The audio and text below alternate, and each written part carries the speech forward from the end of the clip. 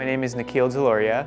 I'm getting my degree in health policy, and I'm graduating from the Watts College of Public Service and Community Solutions. An interdisciplinary route that I took at ASU was deciding to go into film and journalism. I'm a pre-med student, but I didn't want to, continue a strictly pre-medical route. I wanted to expand what I knew. I decided to create a documentary about how ASU responded to COVID-19 and how they created a clinical testing laboratory. The biggest thing that ASU offered was the training before studying abroad.